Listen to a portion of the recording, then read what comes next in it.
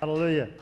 I'm not always one to preach messages based upon the season that we're in sometimes, but the other night I got up and I was wanting to read, and I thought, why don't I just read about the birth of Christ? Because it's kind of the Christmas season. So I started reading that, and I wanted to share some insights from that. So we'll just go to Matthew chapter number 1. Matthew chapter number 1. And let's go to prayer. Heavenly Father, I thank you and praise you for the opportunity to be able to look into your word and to be able to share, Lord, what you want to teach us this morning, what we want to gather and gain the knowledge of through your word. We thank you, Holy Spirit, that you're the author and also the one that helps us to understand the message in Jesus' name. And everyone said, Amen. So Matthew chapter number 1, and we'll start in verse number 18.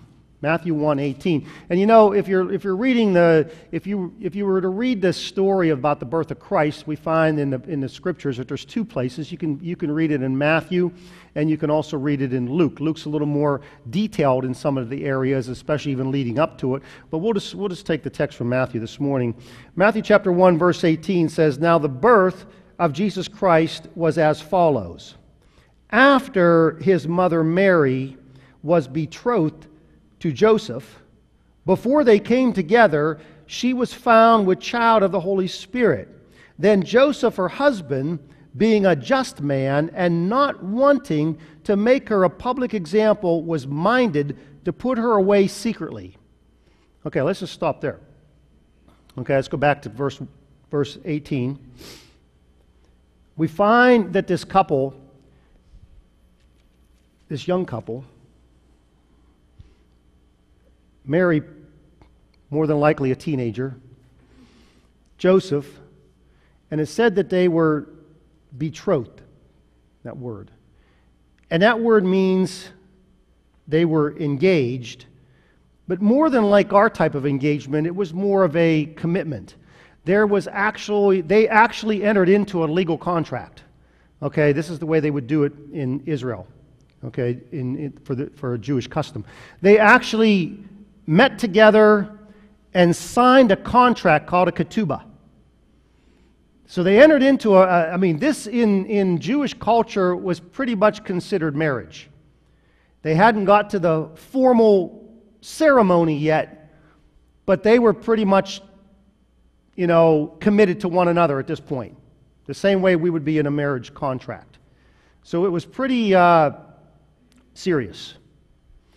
It said that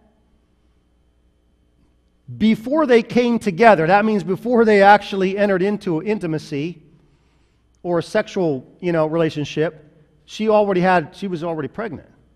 Now you have to try to understand, because I was trying to, go in my mind and try to picture this young couple together,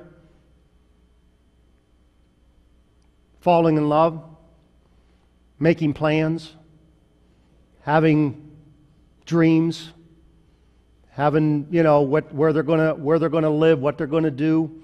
We find out that Joseph had a particular skill. That particular skill, we're told that he was a carpenter. That's a very broad term, actually, the Greek word for that. Could mean that he actually worked with wood, but it also could mean that he was a stonemason. Could mean that he was a blacksmith. Might have worked with metal, might have worked with wood, might have worked with stone, might have worked with all of them. Main thing is he did things that he would construct things. I know when I was growing up, we had a lot of we had tree houses and all kind of things. My dad was a carpenter, and he built a lot of things. And he worked where he put together, he built wood forms that where they used to pour cement and make mining shafts and things like that. And my dad would build the forms for those. When I got older, my dad told me that when I was a young child, that I always made sure that I told people that my dad was a carpenter, and I always then came back and said Jesus' dad was a carpenter. So whenever I would tell my friends or my teachers or different people, I always let them know, my dad's a carpenter, Jesus' dad was a carpenter. And Dad said, I wasn't sure if you were referring more to me being like Jesus' dad or to you being like Jesus. why you made those comments. But anyway, I guess that's what I did as a young boy. So Jesus' dad was a carpenter, and so they were raised in Nazareth, in the city of, or the town of Nazareth. Everybody kind of knows everybody. I mean, it's not like you didn't spend a lot of time in your home at that time. I mean, you didn't have television or things like that. So most of your activities, your social activities, took place out of the home in the marketplace, and everybody would have known this couple. They were well known. And so all of a sudden, we know this angel comes to Mary. And she said, and it says, "You've been chosen." What are you talking about? Can you imagine this? You've been chosen. You're going to become pregnant, and you're going to have a child that's going to be the Savior of the world. Now, of course, we know the story from, but this is coming to somebody. Can you imagine this is the first time coming? I mean, nobody ever heard of anything like this. Nobody expected this. Nobody knew this was happening. And I mean, what's going through her mind at this time? And her first question is, that's impossible. That can't happen because I've never been with a man. I said, no, all things are possible with God, and what's going to happen is the Holy Spirit's going to come upon you and impregnate you. Now, Mary, being a righteous, godly woman, said, okay. That's what she said, basically. She said, "Be it unto me according to your word." If that's your plan for me, I accept it. I accept your plan. I accept all the consequences that's going to come from that. How do you know? How many know once something like that happens, your entire life is changed? I mean, you got your plans, you got your dreams, you got, we're going to do this, we're going to live here, we're going to build this business up, we're, maybe talk about how many children, and then all of a sudden, boom, you're pregnant right now. You're not even married and you're pregnant. How many know things change quickly? Children bring a different aspect into a relationship. They're going to bring in more responsibilities. They're going to bring in more problems. I mean, think about even God. Everything was going great with God. No problems. Father, Son, Holy Spirit, and all of a sudden He said, "Hey, let's have some kids. Won't that be fun? I'm going to create man so that, we can just enjoy one another's company and things." How many know that caused a lot of issues once He did that? You know what I mean? But how many know, in spite of all that, it was worth it? How many know that if God had to do it all over again, He'd say, I'd still do it again. Even though they cause me a lot of grief sometimes, even though they do things that they never listen half the time, they don't obey me a lot of times, they get in all kinds of problems, but you know what? It's still worth it, isn't it? You talk to most parents, and they're going to say, it's worth it. All that aggravation and frustration and everything, just to have those times when they come back and show some respect and show some love, it's worth it. And so, the issue with Mary and Joseph was they understood that an angel appeared to them. They knew what was going on. But how many know the community didn't quite get that? You know what I'm saying? So, Joseph now, he finds out. Now, can you imagine this conversation? Okay? Can you imagine her coming to him and saying, "There's something I need to explain to you"? I don't even know how would you start? I'm pregnant. Well, he knows he's not the father, see? He starts thinking about his buddies and his, the neighbors and, who was it? And she's like, well, it wasn't anybody, you see, because I've still not been with a man. It was by God. Now, he's, at this point, Joseph's a good guy. He's a pretty good man. Now, he could, legally, he could shame her. Because everybody's going to know, see, something's up. He could publicly disgrace her. He could publicly have her executed, legally, for this act. But he's like, you know what? I don't want to do that. I really love this girl. I'm disappointed now. My whole dreams are shot. You know, the things I had planned, everything now, this girl somehow, she has been unfaithful to me. But I still love her, and I don't want to see her go through any more pain than what she's going to go through anyway. So it said that he, in his mind, it said he was mindful, that he decided, I'm just going to do this secretly. We're going to annul the whole relationship. You know, we're going to cancel that. And it's basically, it's like a divorce. Okay? He's like, we're going to go through this divorce. We'll go through all the legal proceedings and what we have to do to get this thing annulled and everything like that. And he said, but I won't be the one to publicly disgrace this woman. That's how thoughtful he was. But while he was considering these things, God sends an angel to him. Said, Joseph, listen, the thing that happened with Mary was the truth. She was telling you the truth. It is of God. He said, don't be afraid. Go ahead and take her to be your wife. She's not been unfaithful to you. So he said, okay. So now he's going to do this. And you understand that she spent they were there in Nazareth for at least 3-4 months after this took place. She traveled and spent some time with her relative Elizabeth. You remember all this? Remember Elizabeth she had become pregnant and she was barren, but God opened up her womb and she was pregnant with, you know who she was pregnant with? John the Baptist. Okay? And so who was a relative of Jesus. So she went and spent 3 months with Elizabeth, then came back. So there she is, and you know, at this point, you know, some people might think that she started, you know, maybe eating a lot more, who knows what, you know, because things are starting to show. Okay? Things are starting to show in Nazareth to a young unmarried couple. And gossip, rumors started to fly. I can imagine. But the governor sends out this decree, and he says, you know what we're going to have to do? We're going to issue that everybody has to get registered, the census. And that's going to require everybody to go back to their hometown. Now, Joseph had a hometown. You know where it was? Bethlehem. That's where he was from. So even though they were living in Nazareth, that's 65 miles away, they were going to have to go there. That's not a convenient thing.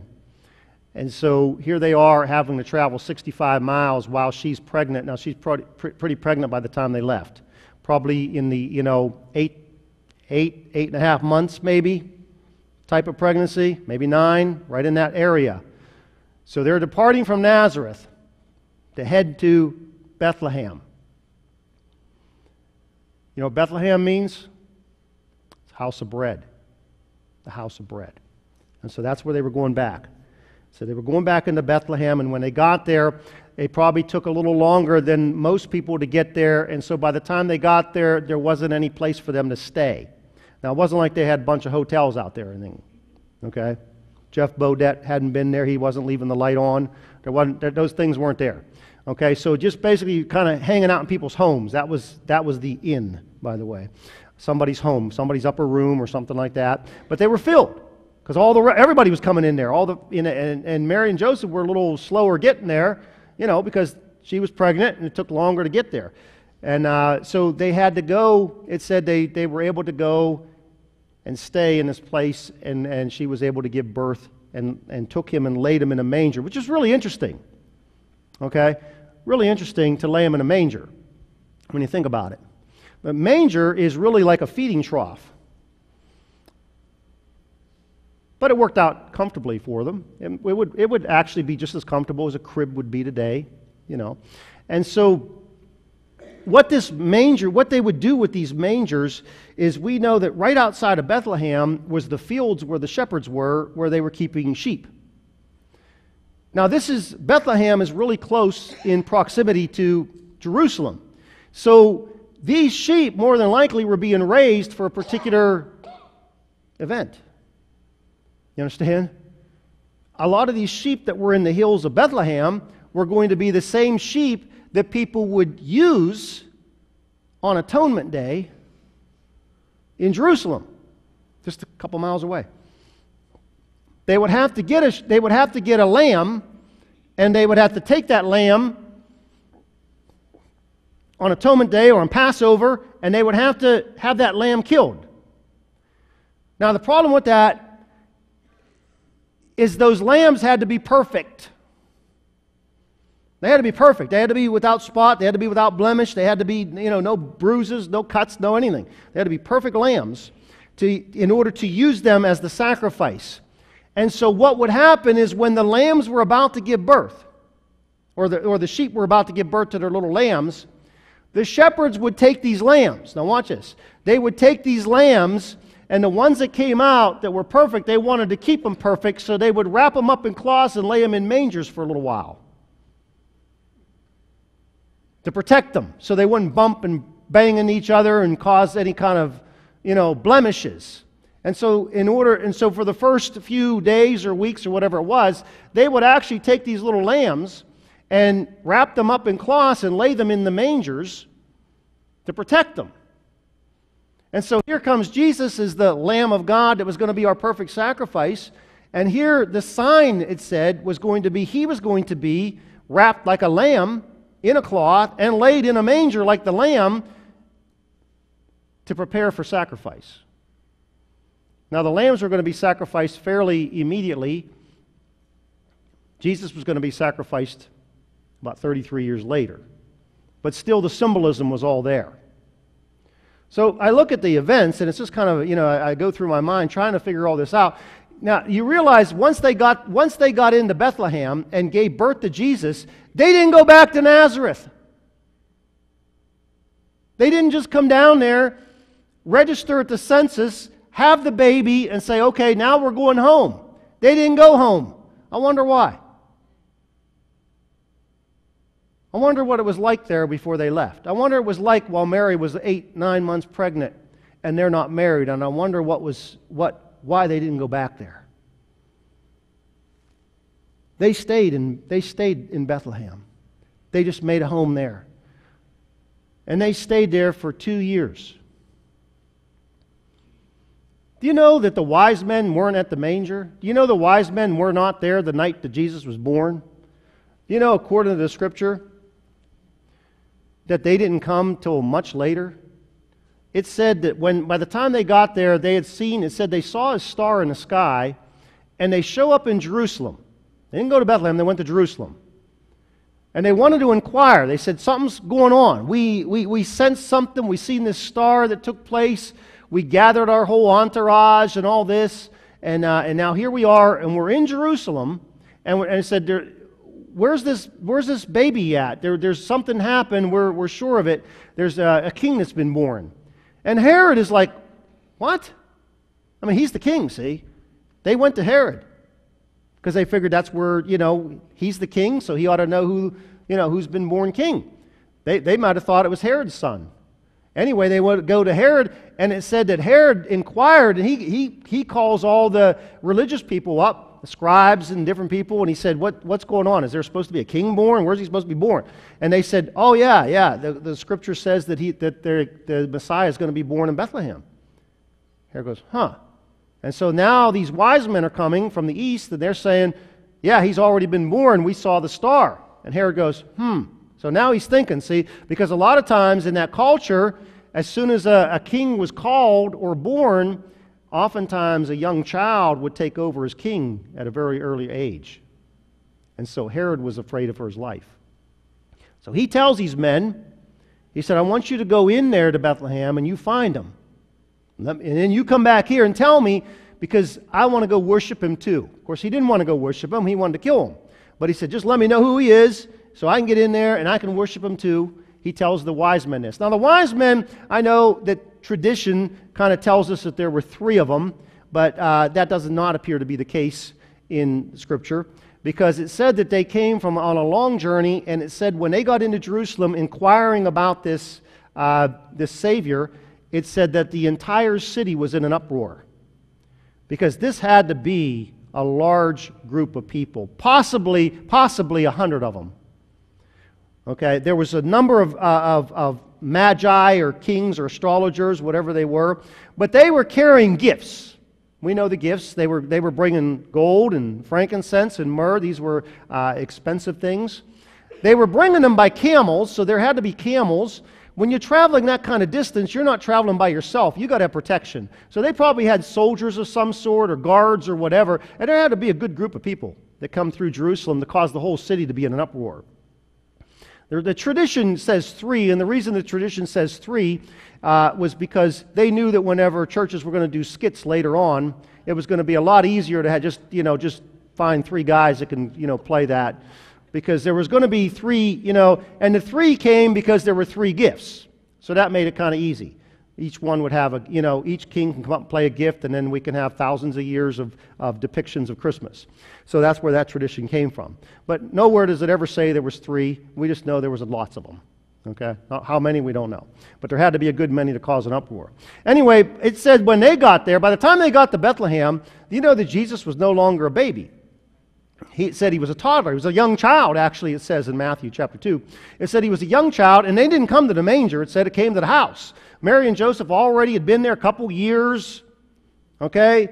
Jesus had already, he's now about 2 years old, and that's when they came. They came to the house about 2 years later, and that's when they presented all the gifts to them.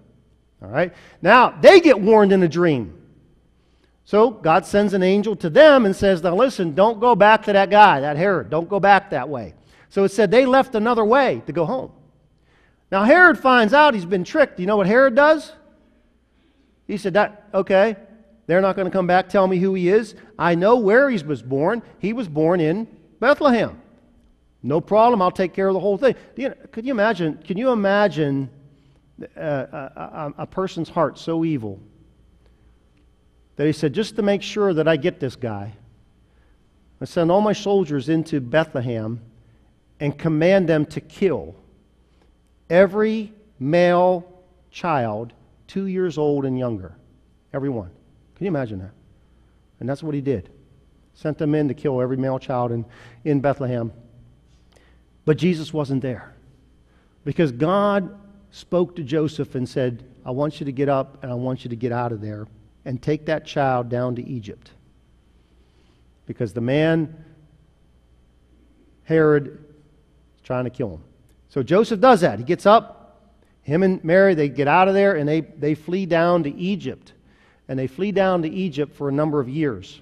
We're not sure how long. Maybe 5 years, we'll say, somewhere in there, give or take a few.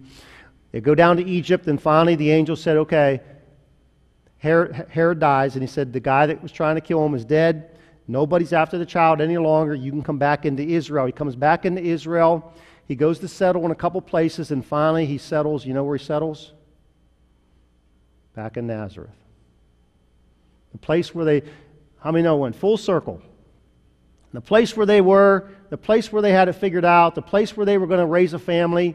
They thought now their whole plans have been rejected by God. And God gave them a whole new thing, but didn't realize that God was bringing them right back around, right back where they can start that business back up again, right back, probably moved into the same place where they thought they were going to get in the first place. Went ahead and raised a family. How many know Jesus wasn't the only child? How many know that Jesus had a number of brothers and sisters and things, and Mary and Joseph had plenty of children, and he had a nice business going, and they got to fulfill their dream even after they were able to do God's plan. You see? Because a lot of times what happens in our lives is when God comes and speaks to us, we reject it and we say we're not going to do it because we already got our plans. We already got our idea what we're going to do. And so we reject God and say we're not going to do it because we got our own plans. But how many know when you fulfill God's plan, God takes you even into a higher level. He takes you, He fulfills your plans above and beyond what you could ask or imagine. Because when they left Nazareth, I'm sure they thought they were never going back. We're done with this place. But God restored it. How many's had some relationships sometimes thought, I'm done with them. Never to talk to that person. And then later on, God brings them back into your life again. Later on, or you leave a particular area and say, I'm never going to do that again, I'm never going back there. But then later on in life, God brings you back around, and here we are doing the same thing again, and the very thing that I thought that I'd never do, I'm back again doing what I love to do. Amen? I know Tammy and I, we had plans, we were engaged, we had plans of what we were going to... Hey, pastoring a church was not in those plans. That was not That was not part of what Tammy and I discussed. That wasn't part of what we planned on doing. But, and we never thought we'd be in Indiana. That was the last place we thought we'd be. And so here we are in Indiana. Here we are fulfilling our dreams and desires. A house full of cats, just like we planned. And just, raising those up and things. So here we are, fulfilling those dreams and desires again, just like, we had planned from the beginning. So, God just has a way of restoring, bringing restoration and all that back to us, whenever we yield ourselves to God. And in other words, it's like, well, I had these plans, but then this happened. How many know plans change? I had these plans, and now I'm pregnant. Well, praise God. Now embrace that plan and see what God does with that. Well, I had these plans, and now I lost my job. Okay? Well, just trust God and see what God has. Allow God to restore. Okay? So you can make your plan. How many know it says I think it's in Proverbs, we read this, that the man has all kind of plans, but God's the one that orders the steps. We have all these ideas of what we're going to do, but then as we yield ourselves to God, we give Him permission to change those things. How many really give Him permission to change those things? We have those things. So here I am, I'm in college, and I got plans. I want to work for the CIA. I have plans where I'm going to do some investigation, work top secret stuff, do this kind of stuff.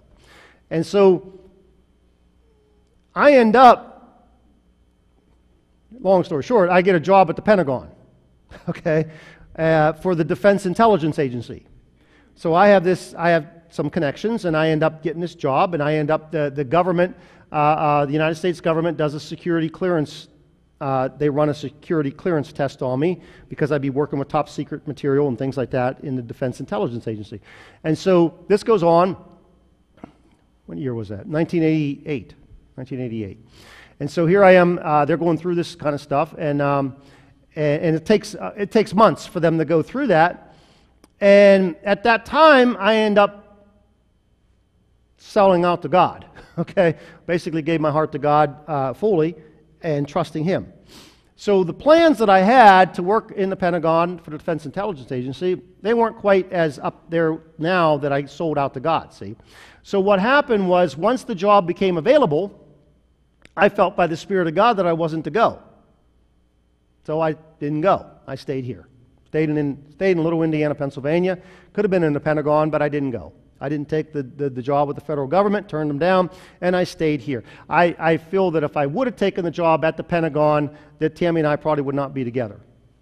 Okay, at that time. We had just started dating, and that our relationship at that time, early on, probably would not have survived the long distance like that type of thing at that point. So, but I just felt that God, wanted me to stay, so I stayed. Now, I didn't stay because I had a great job. That's not why I stayed. So I turned down a job with the federal government, working in the Pentagon. I turned that job down, and I'm working at a local tire factory, and I'm not even working for the company. I'm working for a manpower organization, and I'm making minimum wage with no benefits. $4.25 an hour is what I'm making, and I'm loading tires on the trucks. That's what I'm doing. I'm in a warehouse, loading tires on the trucks, 2 college degrees, job at the Pentagon waiting on me, and I'm loading tires in the trucks, and I'm the happiest guy in the world. Completely contented because I knew that God wanted me to stay here. Didn't know why, didn't know what was going on. I just made that decision, and I had total peace. Total peace. And God began to work things out. Didn't work it out right away, but started to work things out. A few months later, I never thought I'd stay at the tire factory. I didn't think that's where I was going to stay. But the next thing I know, people were approaching me at the tire factory. Hey, would you like this job? Would you like that job? And next thing I know, I ended up with a pretty good job. I started working in the industrial engineering department. And so I started to get, I got a pretty good job at the tire factory. And then by then, Tammy and I got engaged, and then we got married. And so things started to go pretty good. Things started to open up here in Indiana. We still didn't realize we were going to do a church or anything like that. Was not on the agenda at all. But see, how many know God started bringing things back around? And you started to think, well, what if you would have went? What if you would have went and took that job at the Pentagon? Think about that. Think about the opportunities. You'd be doing what you love to do. You'd be working with the Defense Intelligence Agency and working on top secret stuff and working out of the Pentagon and got kind of set. Federal government, kind of nice benefits, all that kind of stuff. Well, see, that would have been great. And that would have probably gone pretty good for a little while. Except for one problem. September 11, 2001. There was a plane crash into the Pentagon that morning. How many remember? Hit the World Trade Towers, but it also hit the Pentagon. Monday morning,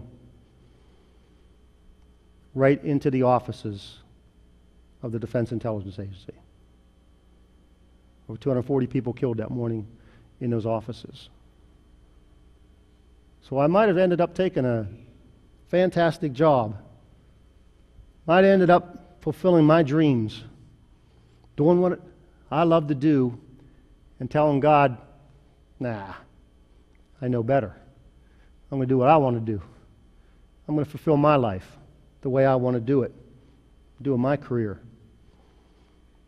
I'm going to stay here at some dumb old tire factory and do things where I'm not getting paid like I think I should be, or when I, not get to do what I want to do, not make the money I want to make, not have the dreams I have. I'm going to go do it my way. I mean, no, that might not have lasted too long. Might have lasted for a while. But see, that's why it's important that it's okay to have dreams. It's okay to have those kind of things. It's okay to follow them. But when God intervenes, make sure when God intervenes, you say yes to God. Amen? Because God knows better. He knows what's best. He's got a plan for you that's better than your plan. See, what happens is we think our plan's better than God. That's just the way we think sometimes. We just think, oh, I'm not going to do that. I'm not going to listen to God. I already got these plans. I know what I want to do. How many know yielding to God loves you so much. Can you imagine how much God loved Mary and Joseph, and yet allowed them to go through misunderstanding like that? I mean, he had to know that was going to hurt them. He had to know these godly, righteous people were going to be ashamed. They were going to feel like people, they were going to be disappointed. They were going to feel, people are talking about us. We're trying to explain to people that this is God, and they're laughing at us. We're trying to tell them, she really is a virgin. Yeah, how much you've been drinking, Now, you understand? And God let them go through that. That had to be hurtful. They're, trying to even convince their own family. Would have been tough. And He let them go through that for a time. But then He brought them out and brought them right back around full circle, honored them, blessed them. And see, sometimes we miss out on the bigger picture because we look at the temporary situation and we don't like that temporary situation. And sometimes we make decisions based upon a temporary situation. Could you imagine me making a decision to go to the Pentagon just because I'm only making $4.25 an hour, I got no benefits, I got an education, what am I doing throwing tires on the trucks for? I could be doing better than this. But because God said stay, I have to make a decision based on what God said, not because my temporary situation doesn't fit my plan. You understand? But God knows. And when you trust God, even though you go through a temporary time period of uncomfortableness, maybe some pain, disappointment, you stay true to God, God will bring that around full circle and bring blessing through it and bring fulfillment through that. and allow His plans and purposes to be developed in your life because you trusted Him. You trusted Him even when see, God wants to know that you're going to trust Him even when things don't look good. He wants to know that. He doesn't want you just to serve Him just because, well, I'll just serve God because no matter any time I get in any kind of trouble or anything, He's going to bail me out. He's going to just take care of me. And He does take care of us. But He wants you to serve Him even whenever He tells you to do something that's kind of maybe going to cause a little bit of pain, maybe going to cause a little bit of misunderstanding, maybe not look so good right away. But He says, will you still trust me? Because my ultimate plan is going to bless you, but you got to hang on to this. Amen? Amen. Let's stand to our feet. I didn't get through that chapter very much, did I? Okay. Hallelujah. Heavenly Father, I thank You and I praise You. I thank You, Lord, that You give us dreams and visions. I thank You, Lord, that You put desires in our heart. I thank You, Lord, that we take our plans, our dreams, and we give them to You. And we allow You to redirect if need be. Put them on hold if need be. But the main thing is that we're following You. We're listening to You, and we're allowing You to lead us in our lives and direct our steps in Jesus' name. And everyone said, Amen. Amen. God bless y'all.